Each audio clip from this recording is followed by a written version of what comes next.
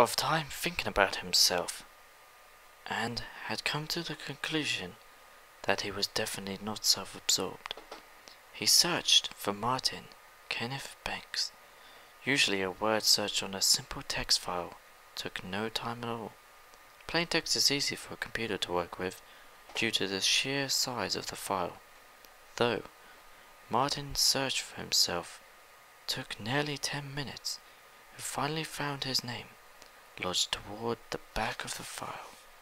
He spent over an hour peering at the data, and eventually was able to tease out some recognizable information. Whoever had made this file knew a lot about him. He was irritated to find his height was wrong. It wasn't labeled height, it was just the number.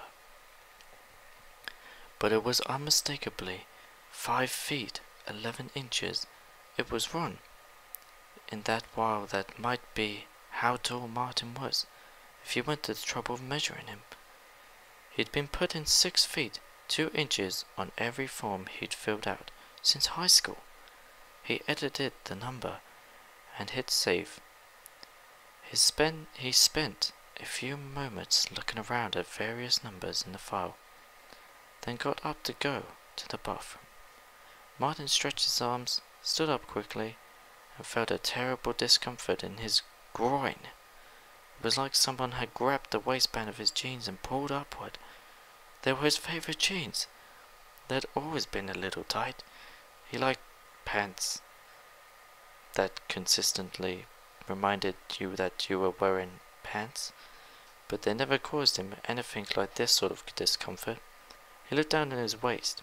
His belt was right where it usually sat, but the inseam of the jeans were definitely right and higher than usual. Also, now that he looked, the hems were slightly higher on his ankles than he remembered. Weird, he thought as he pulled his pants down a bit and walked into the bathroom, while absently taking a leak. He glanced over at the mirrored front of the medicine cabinet. He saw dust building up on top of the medicine cabinet and thought that he should really clean up there. He didn't dust that spot often because he couldn't see up there. He stared at the dust, letting that thought sink in until he realized his aim had drifted and he was urinating on the wall.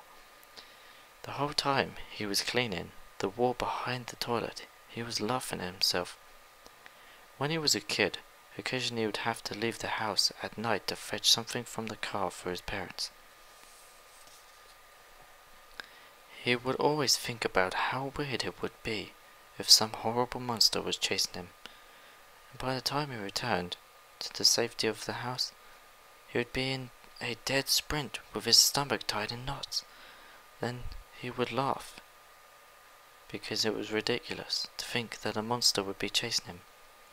His front yard, on a well-lit street in the shops.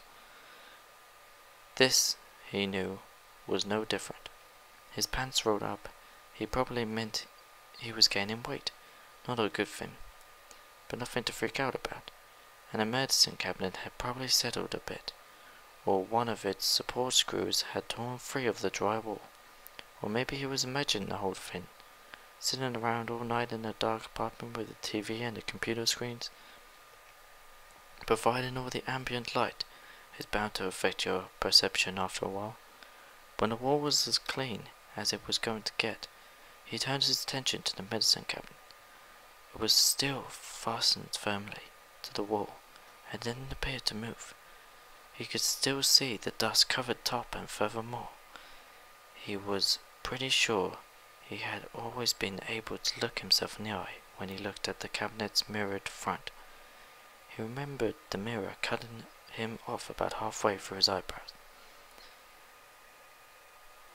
He was looking in the mirror now, and all he could see was his nose. And that's all he could see, was just his nose, nothing else. How very strange. How very strange indeed.